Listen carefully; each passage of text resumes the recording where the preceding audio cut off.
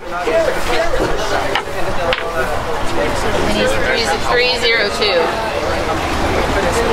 Oh, which way does this guy go? Yeah, buddy.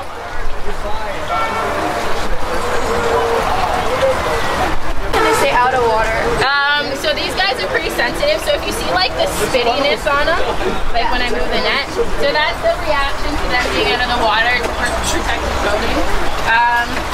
Certain species can stay out for more time. What type of fish? I know.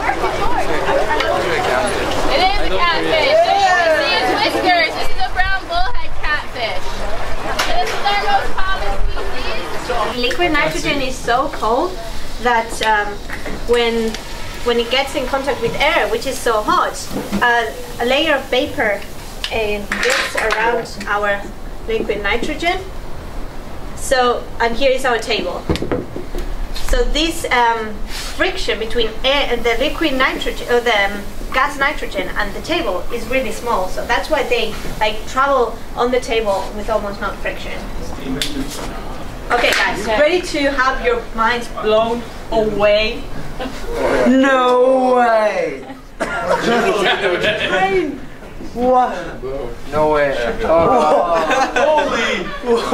Can I try that? Come on, let me try. So you guys can come take a closer look at this. Oh my gosh. It's floating, man. Lots of fun with this. Get it to flow in here, and you can see it's not really doing much. But if I just sort of, it flows off the top here, but we can also break it off kind of like a little plastic here.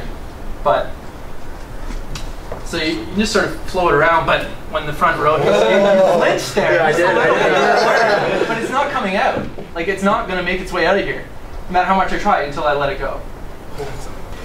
This actually works really well for like protection and helmets and things like that. So if we trust physics, then Matt's going to be okay if I use this bat here, and this should act as a, like, as long as I act on it really fast, right? It's not going to do anything. It's not going to feel anything. Do you trust me? Sure. Your hand's at the bottom, right? I don't need my hand to sing, so we're good. Yeah, all the way, right? It's really, really important.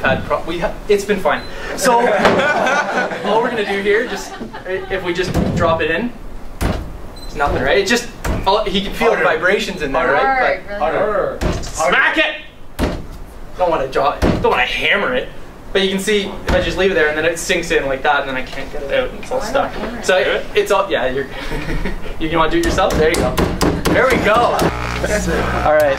So what's happening here, guys, is it's punching it up back and forth from underneath. And what's actually happening is, I mean, it's applying a force, right? So the more it vibrates, it's actually just turning it more solid-like. And so you get this liquid base, and these little solid-like protrusions or fingers are growing up out of it. So it's not really well understood exactly what is happening here and the pattern formation that's going to happen with these holes and these fingers forming.